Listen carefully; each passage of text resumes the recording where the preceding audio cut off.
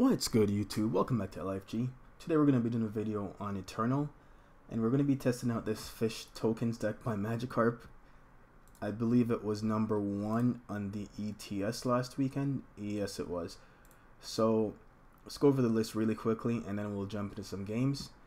I will link the deck in the description down below on Eternal Warcry.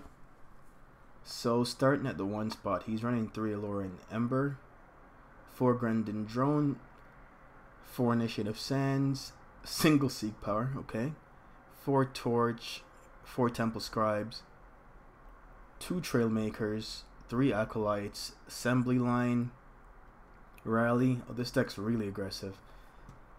Marison's Disciple. This is not a card you see as often anymore.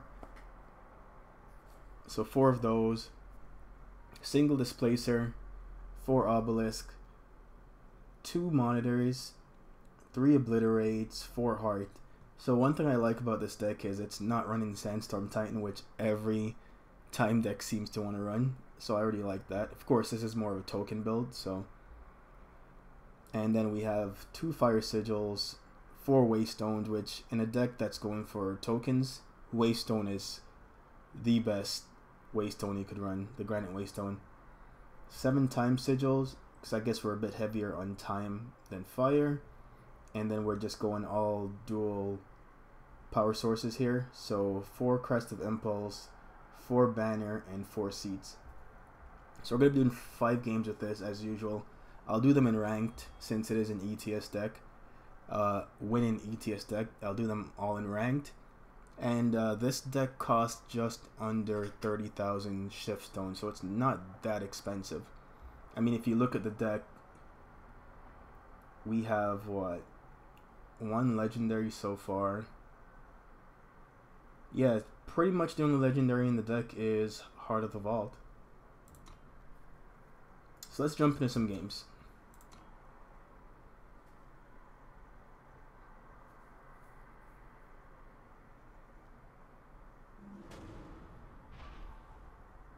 Lemon Styles, I like that name.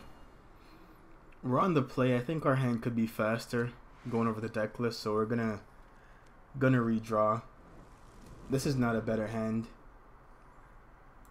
but it's a power away from being decent. Either way, there's not much we can do about it at this point, so just gotta try to make it work.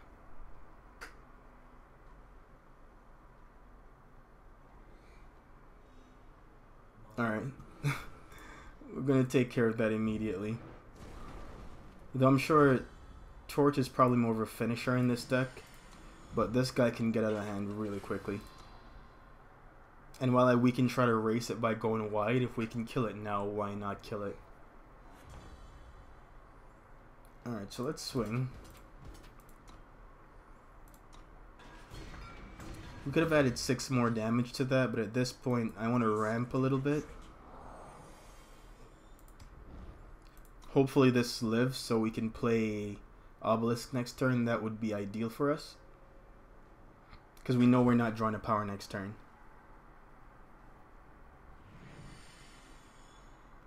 And there's a Sandstorm Titan.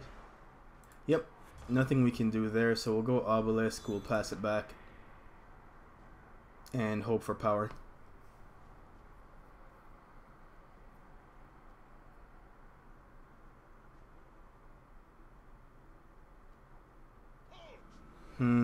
That's gonna set us back. Can't even play Obelisk. Okay, pass the turn.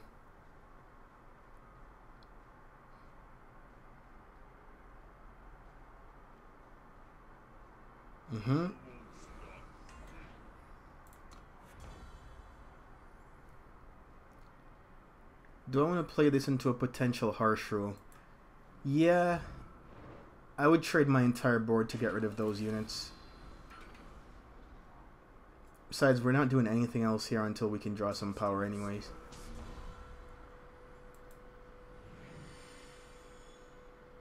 Okay, so he could have Protect. Let's test it out. Okay, because this build Scream, Stand Together, and that was a turn that Stand Together could not be active, but Protect could have been. So I took the chance there and get rid of Protect. I'm gonna go Obelisk here, even though I have a Grenadine drone. Trying to get my units to a spot where they can team block kind of profitably. Power's good. Power's definitely good. We'll go drone. Pass it back. They still don't have the best attacks. When they do a space, it means they probably have Stand Together in hand.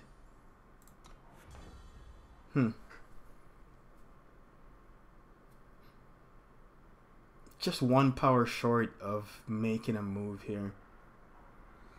And they're at 22, so me A-spacing doesn't do anything.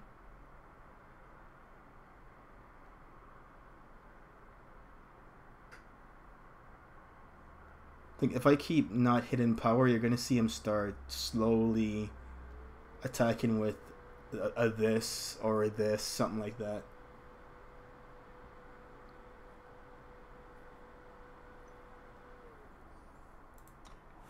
Hey, power. Been looking for you for a long time. Well, let's pop this.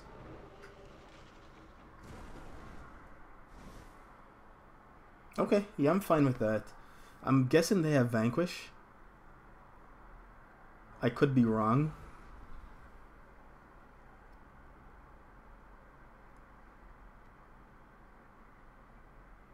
It's just it seemed like they've had cards in hand that they haven't played for a while. Alright, that doesn't do anything to our current board. Ah. Alright, so that does matter. Let's attack. I think the last card in their hand is Stand Together. And this is 8. We can start racing them. Yeah. So he gets to put a 1/1 counter on something. Now, I could try to obliterate this, but as I said, I'm pretty sure they have Stand Together in hand. Let's see if we can draw it out. I'll take that. Definitely take that. Okay.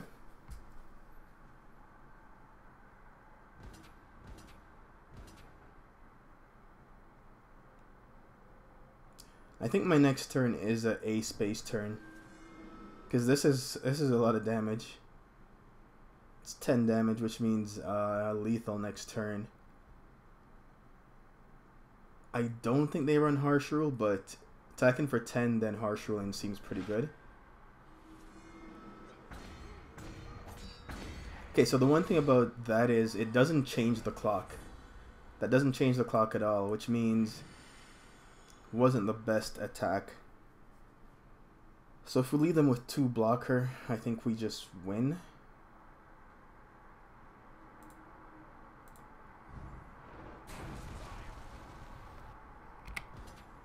Yeah, let's A space. So we have 5, 10, 15, 20, 25, 30. Yeah. No need to do the math or play rally. They're just dead. I think that last attack was a bit greedy.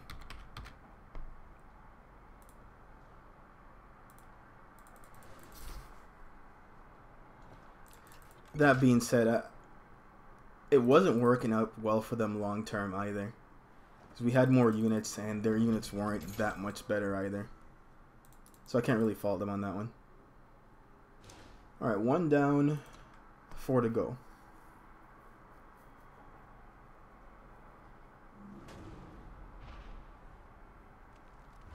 The deck's fun. I used to run a deck like this before. I'm going to take a chance on the play and keep this.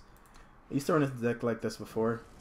It was another build that was going around last year, I want to say, when this stuff just came out.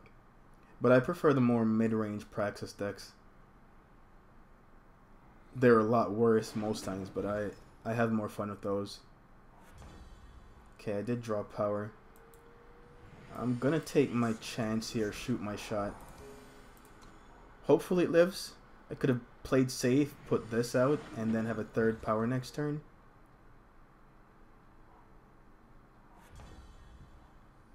It probably would have been the right play, because if I go...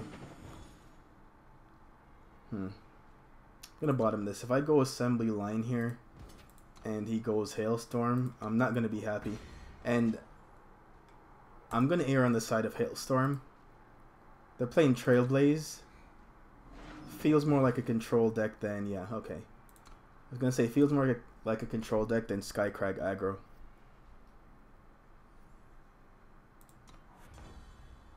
Let's go power. Attack. That's it. I know this seems really weird. Oh, I'm playing this matchup right now, and I mean, someone can tell me down below if I'm playing it wrong.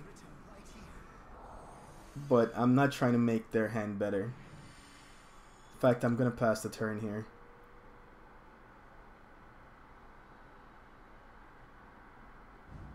Yep. Can't stop that.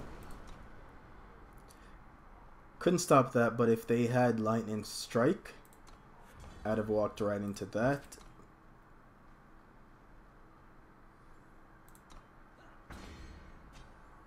Okay, now I'll go for this.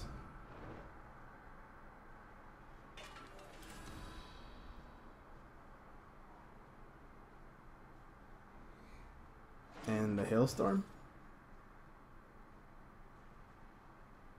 Sandstorm Titan. Sure. Okay, so this plus this kills Sandstorm. It's just a space.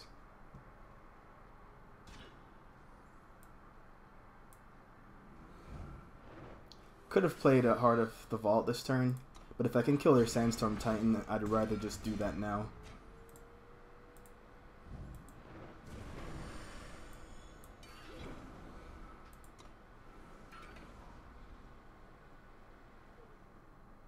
I mean, they're at 11. And there's the hailstorm. I'm not completely crazy.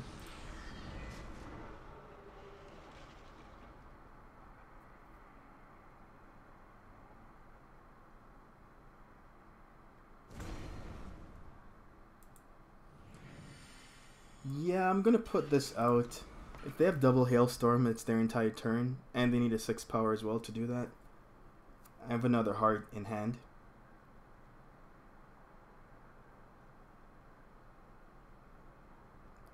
And there's one. Or they could just have torch, yeah. So that's second hailstorm, second torch. Let's drop them to 7. Might as well play this. Grab a power.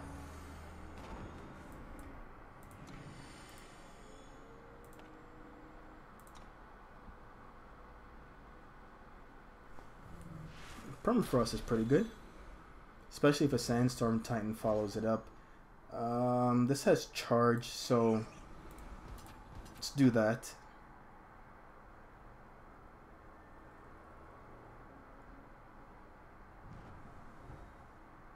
Okay.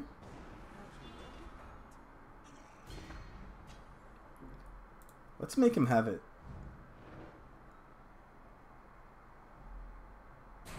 He doesn't have it. You gotta go for those sometimes. So, like I said, some people are gonna say I played that matchup wrong. But if I'd have extended into the board on turn 3 with all those tokens, I would have gotten Hailstorm immediately. I wouldn't have gotten that 4 damage I got in with the 2-1 before it died. He'd have just Hailstorm for value. But just Hailstorm and a 2-1 didn't seem like good value for him for a while there. Yeah, this is a keep. I can't turn 1 any of these. But really the hand's pretty... Okay, that makes it a bit worse. But I was going to say the hand's pretty good overall. So turn 1, I'll go with Seat. Just because I'll have a unit on each of the other turns. Alright, so here's my dilemma. It's the same dilemma as last time. If this is... We'll rock with this first, though. If this is a deck that runs Hailstorm, and I played this and this turn, they have no reason to not do it. I'm going to lead with that. If it lives, I can go Obelisk. And if it doesn't, I can, you know, just go with something else. Yep, that's the dream. Vara's favor on that always feels good. Of course, I could have led with this, but it wouldn't have led to a turn 3 Obelisk, so wouldn't have really solved anything. Right now, I'm still looking to go Obelisk next turn if I get the opportunity. Okay. So I can attack for 4.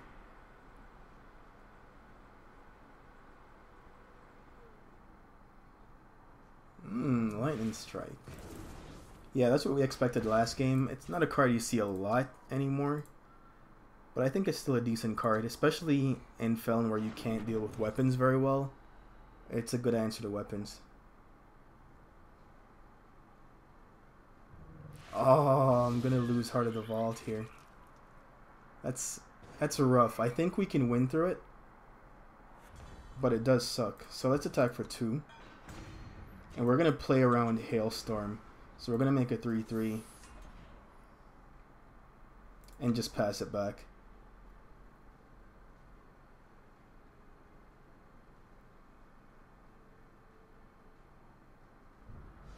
It'd have been a blowout if I'd have played these last turn.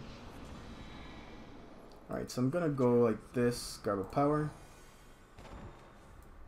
play it, and put one of those out.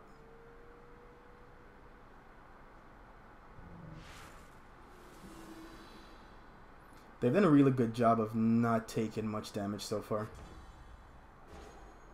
Yeah, this is a no-brainer. It's 2 more damage I can attack for, so might as well go for it.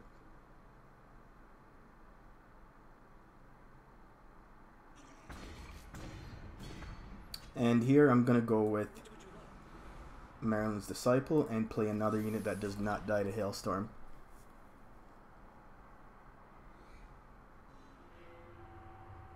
Does die to Stray, though.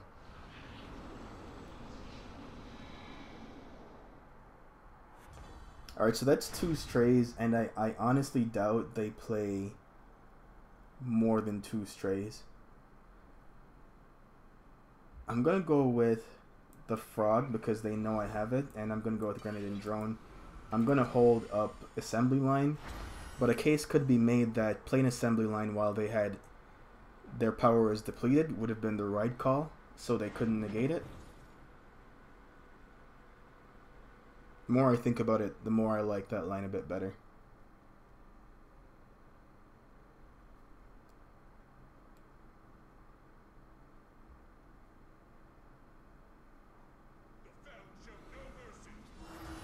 Okay. Definitely just gonna kill that and swing for 6.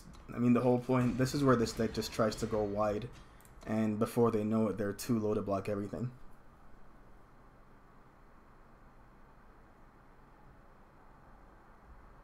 So they need a board wipe right now, or Black Sky does a really good job on a board like this as well.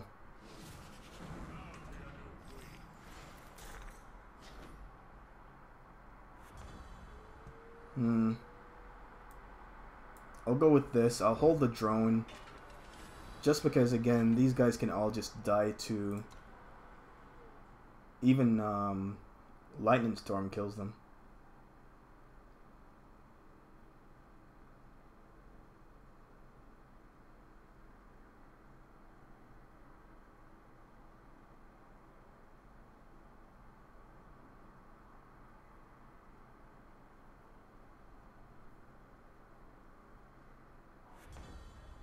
Okay. Might be game unless he has a removal spell, which he probably does. We'll keep that on top, but we're going to go for the win here, though. He needs more than 1 removal spell. He needs 2.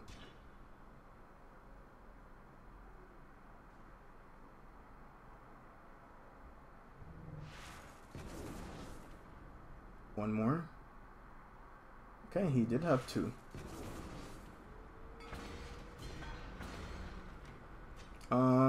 Yeah, I'm gonna put this out.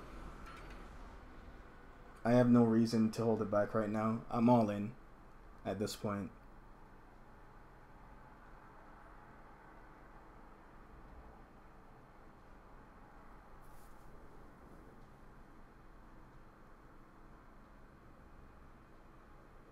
So Stray would be really good here. But like I said, I'm banking on him not have... He's got to have Black Sky Harbinger in hand. Because this just kills him by itself if I just pass my turn back right now.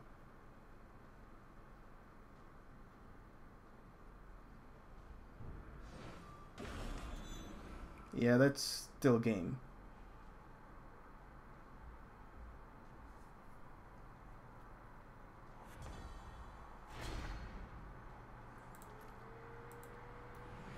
Just gonna pass the turn back.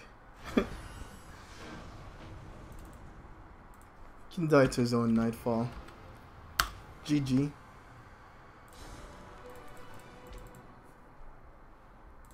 So he survived 2 strays there, 3 lightning strikes I believe he cast. We only survived the stray and shadows because we didn't overextend onto the board early. Alright, Keegs. Let's see what you've got. Yeah, I'm not going to keep this one.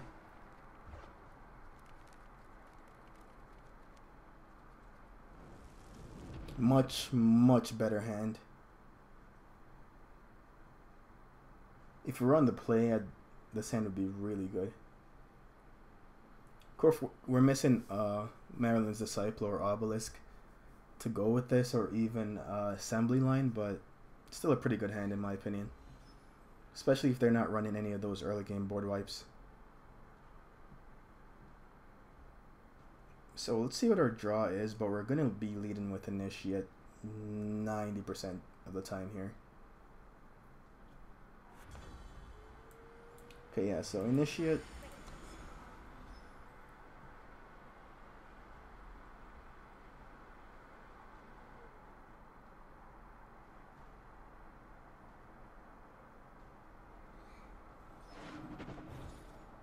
Initiate lives. Let's draw a card. We're going to need to hit our 3rd fire source soon. I'm going to go all in. Hopefully he doesn't have Setback in hand. Setback is a board wipe right now. But the difference between losing this and just those isn't that big anyways.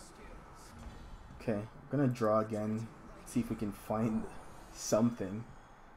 That's not it, but it is 2 turns from now we can play this if this lives. This hand never really developed the way I thought it would. So these are going to be a problem.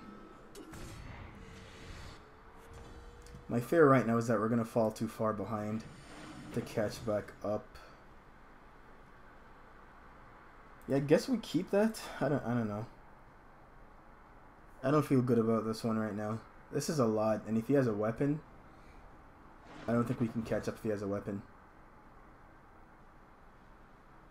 Jesus. Alright, I can concede now.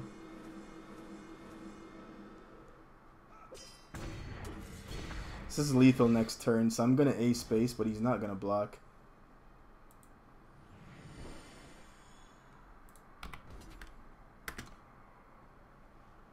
I attacked with this because he might be tempted to block that one.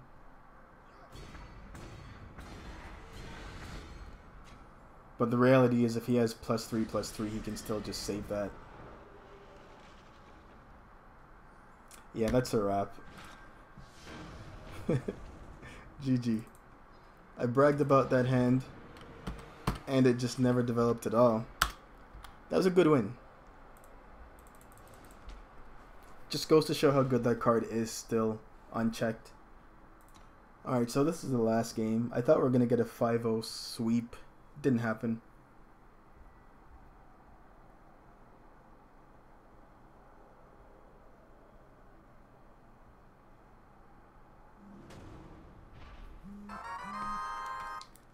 Okay, phone. Good timing.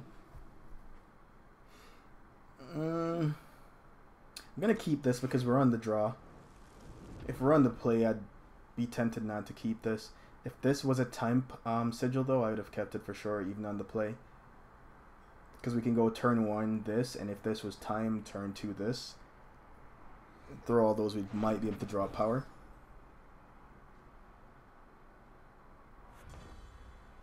Ugh.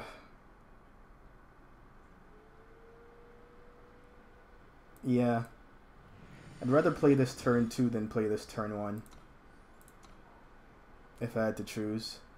And I don't know if he's playing big praxis or a very similar list to this one.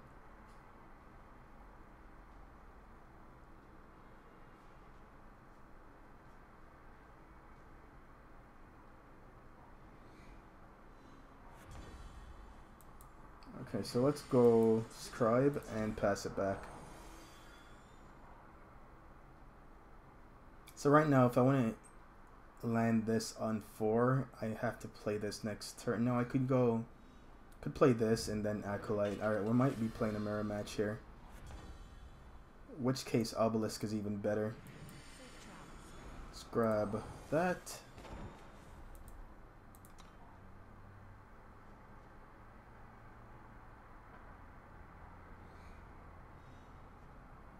Oh yeah, this is a mirror match.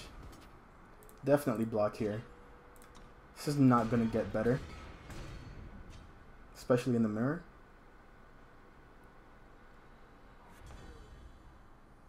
Let's attack for 1. I'm not going to play Obelisk this turn. I'm going to play Assembly Line this turn and Scout.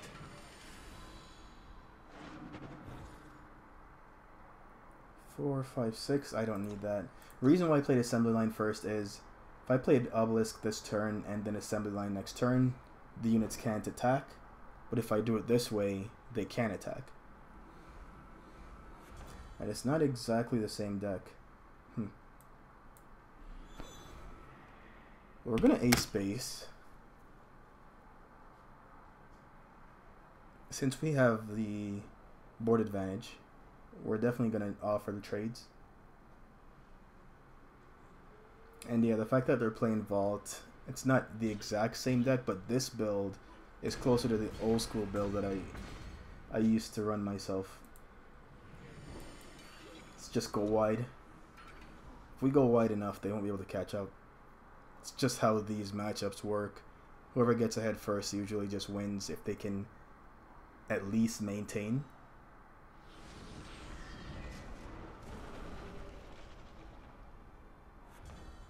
So I have a dilemma here. I can bounce this. When it comes back, it kills another unit.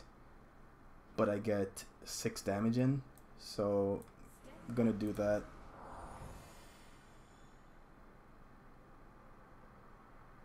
I think he has Torch. Zero cost Torch in hand. Okay, good. I was hoping that he'd kill that one. That means he takes 6 this turn. I'd have killed one of these. Let's just go thumpity thump thump. And we're just going to go wide. He's going to kill this with Heart if he plays Heart again. But I think it's better for him if he plays something like Assembly Line here.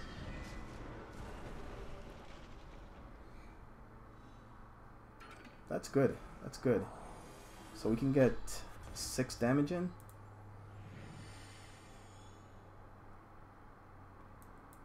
Alright. Initiate died. That's relevant. Let's kill his 2-2.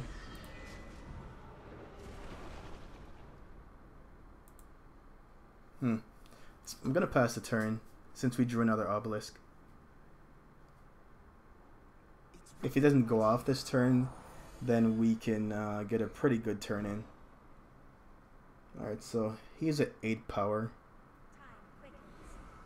And he has a lot of blockers. This is pretty swingy. Let's go Obelisk. Just ace base. He can do the math. He can double block one of these, or he can double block this. It's going to be taking, I think, at least 10 here.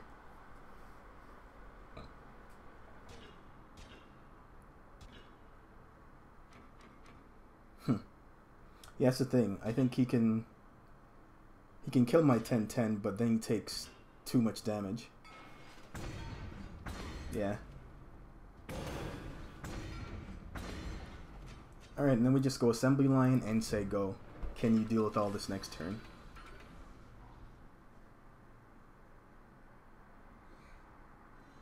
Which the answer might be yes. Grendon drone, assembly line, anything like that. Yeah.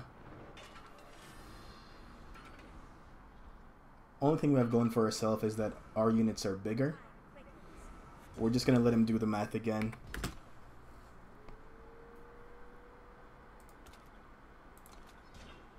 Because we have nothing, right? We have nothing. If we say go, he draws a card every time he plays 2 or more units. He's just gonna slowly catch up, so let him make his blocks, trade stuff off.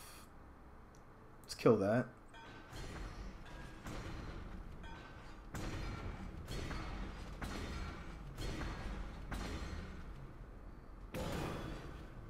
Yeah, I'm content with my decision. Like I said, if we said go and he's just gonna play a bunch more units, yeah. We had to force him to block with everything.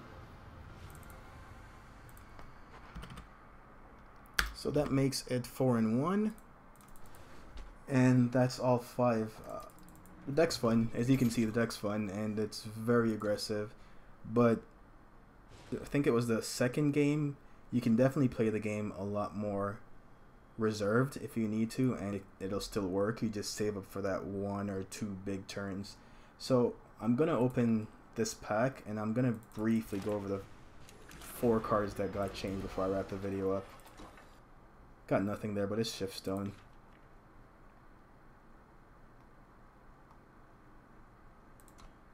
There was a change, right?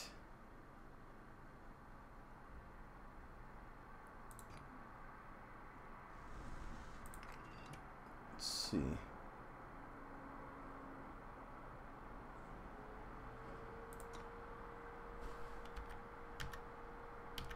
Thought they put the news. Thought they put the news here now. Okay, so they're not showing it, the actual cards, but Snap and Brush Stalker is now a 5/5 instead of a 5/4. Crown Watch Press Gang now costs 4 instead of 5. Feast Caller got a buff that I'm okay with, as you guys have seen, because I love Felon. I play Feast Caller a lot.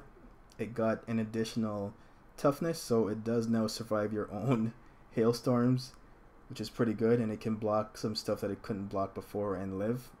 I think that buff is fine. It's a legendary, cost 5. 5 for 4 with Aegis seems good for its ability. And Caleb Reborn ultimate is now 5, and it used to be 6.